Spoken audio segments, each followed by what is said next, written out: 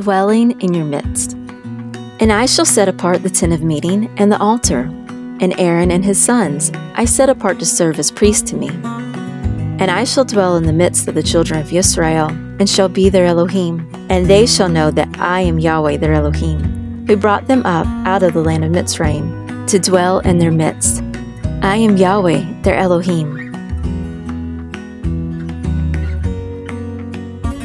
He looked from his dwelling place on all the inhabitants of the earth. Send forth your light and your truth. Let them lead me. Let them bring me to your set-apart mountain and to your dwelling places.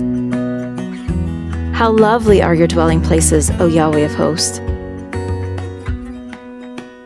He who dwells in the secret place of the Most High, who abides under the shadow of the Almighty, he is saying of Yahweh, my refuge and my stronghold, my Elohim, in whom I trust. For he delivers you from the snare of the trapper, from the destructive pestilence. He covers you with his feathers, and under his wings you take refuge. His truth is a shield and an armor. You are not afraid of the dread by night, of the arrow that flies by day, of the pestilence that walks in darkness, of destruction that ravages at midday. 1,000 fall at your side, and 10,000 at your right hand, but it does not come near you. Only with your eyes you look on and see the reward of the wrong ones.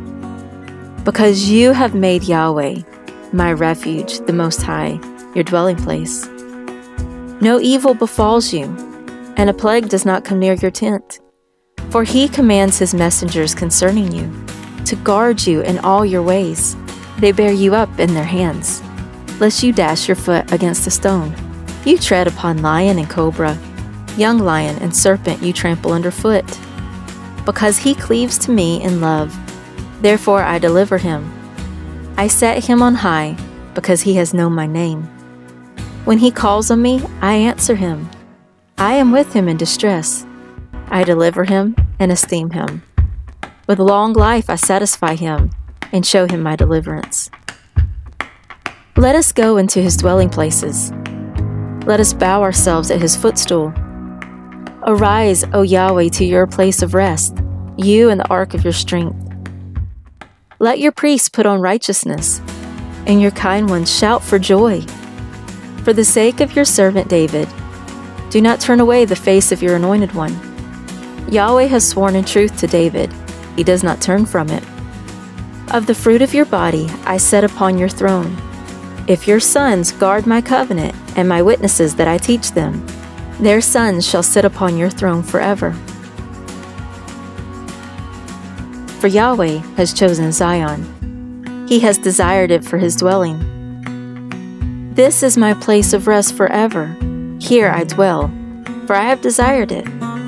I greatly bless her provision. I satisfy her poor with bread, and I put deliverance on her priests. And her kind ones sing for joy. Therefore I make the horn of David grow. I shall set up a lamp for my anointed one.